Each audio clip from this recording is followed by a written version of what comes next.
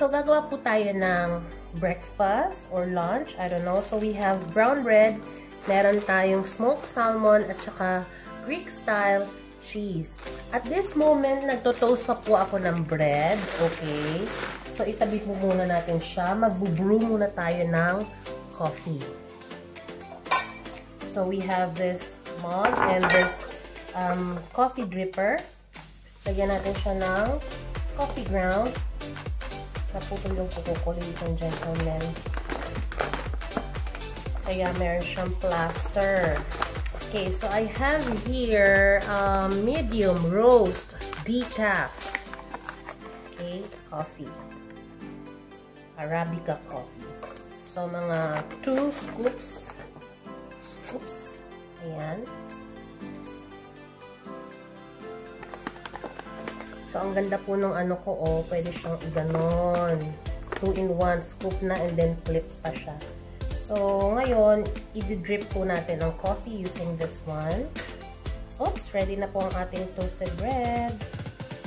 So, it's good. So, habang nagbo-brew tayo ng coffee, ayan, nagawa tayo ng bread.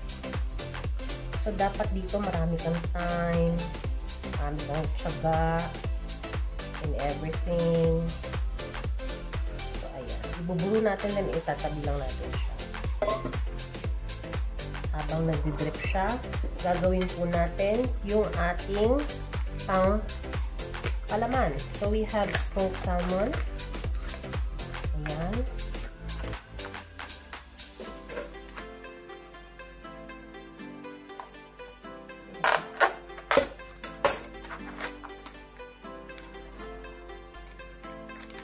Aray.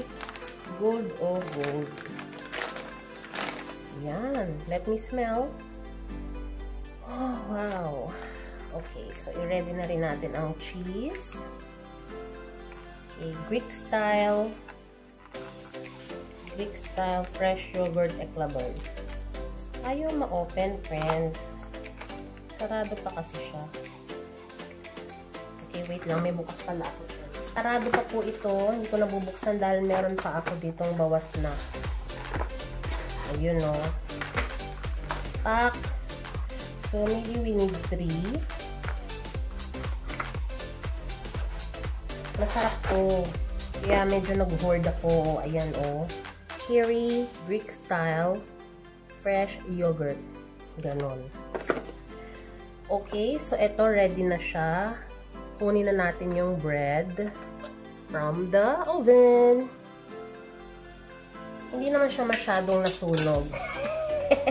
Hindi. Ginusto ko talagang super toasted tong bread na to para pag nabasa, hindi siya magkuluntoy or magsag. Okay, ngayon, spreadable po itong cheese na to.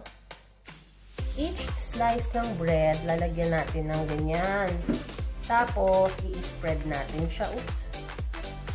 Ay, ayan. Sana hindi madurog yung bread. Ayan. Ganyan. So, same thing with this one. Ganon lang siya kadali. Ewan ko ba't nahirapan ako kanina. Ayan, o. Easy open can.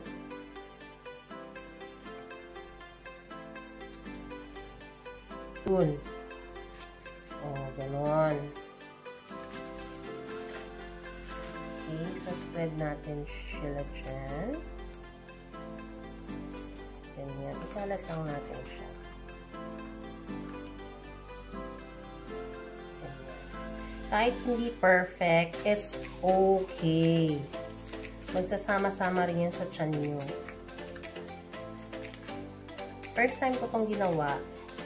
Feeling ko lang masarap ang cream cheese. Masarap ang smoked salmon. So, why not do it? Okay, so paano natin ito gagawin?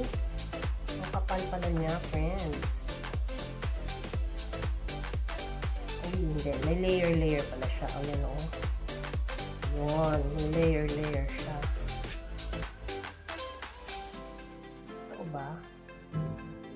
Yes. Iibabaw lang natin sila. on top.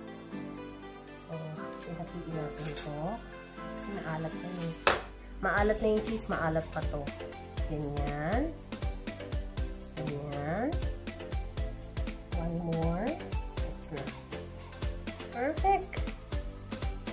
Lagyan pa natin ng konti. Here. And here. Okay. And then, ibalik natin ito sa plastic. Ngayon, hindi dito nagtatapos ang ating bread. Gagawa tayo ng konting pang drizzle. Okay, we'll have some olive oil. Konti lang. Para lang hindi dry. And then, balsamic. Ayan. I-drizzle lang natin sila. Mix natin siya. Maigi kung magmi-mix sila. So, masarap to. This is very Italian. Tong balsamic and olive oil. Extra virgin olive oil. Okay, so i-drizzle lang natin sila dito on top of the salmon. Ma-absorb din yan ng bread. Pwede rin sa gilid ng bread. Total super toasted naman yung, ayan, yun din yung purpose kung bakit mas maganda baguette. Oh. Dito on top and then sa gilid. Para hindi siya dry. So, sakto lang po yung nagawa ko. Yung measurement, hindi ko alam. Perfect! So, ready na po ang ating salmon cream toast. So, ilagay natin siya sa plate. Perfect. And then, ready na rin po yung ating coffee na drinip.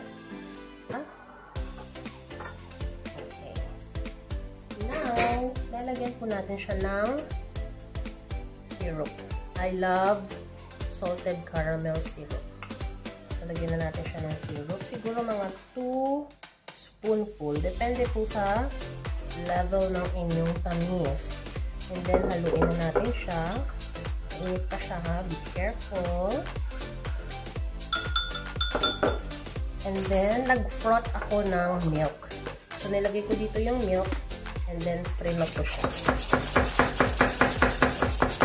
Ganon. Actually, froth na siya. Ano na siya, nag-rise na siya yung milk. Ayan. Mas masarap kasi yung foamy yung milk. So, nag-warm ako ng fresh milk. And then, nilagay ko dito sa manual frother. Kung meron kayo niyan, good. Kung wala, it's okay. So, ilalagay lang po natin ito on top.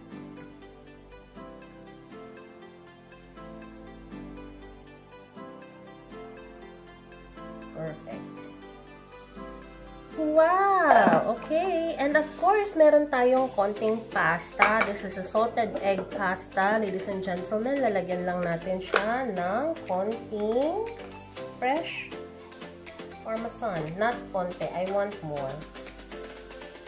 And naisip ko, friend, itong ating salmon, masarap din siguro ito lagyan ng parmesan. So, it's cheesy.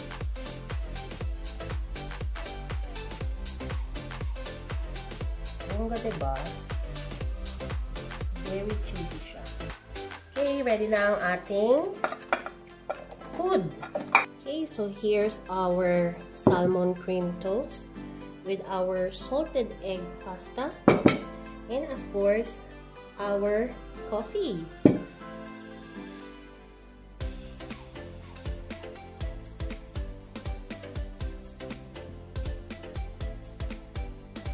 Let's try! Oh my god, I'm excited! Let's eat! So as you can see, very foamy po ang ating coffee. How do you like that? Parang naging cream yung milk. Heavy cream. Pero hindi po siya cream. Fresh milk lang po siya. Oh, I love it. So, unahin po natin itong toast.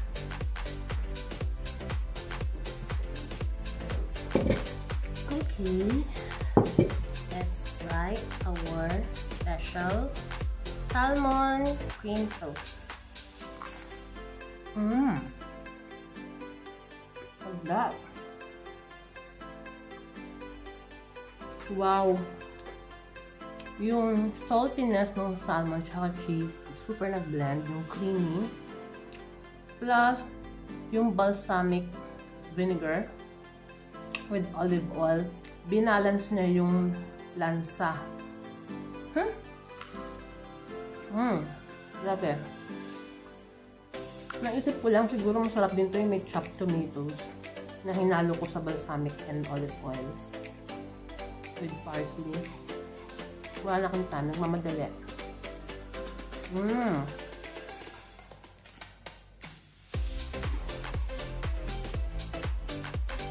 It's a good try. I'm not a bread na person, but it's a good try. Ito one of my favorite ko itong salted egg pasta. Guaranteed.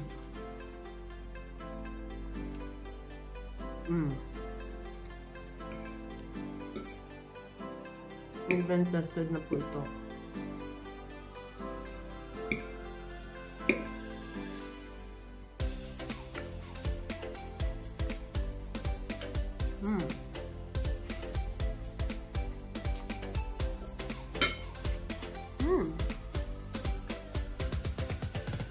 Ayun po ito. Kung bago po kayo sa aking channel, welcome po and thank you for watching. Please subscribe na po para next time ma-inform kayo. So, i-hit ko po yung notification bell para ma-notify na kayo next time na meron akong bagong upload. Nakain ko na yung lahat ng salmon.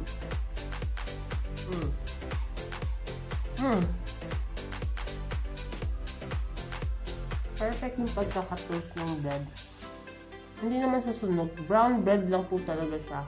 Tapos na toast, kaya ganun. I hope nag-enjoy po kayo for today's episode. Normally, mga niluluto ko kung ano lang yung available dyan sa aking fridge. Let's try the coffee! Wow!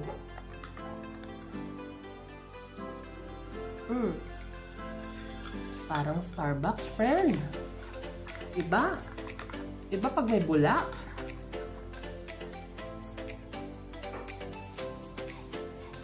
Yun lang.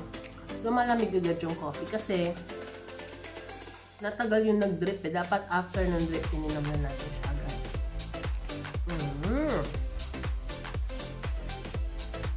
Very good.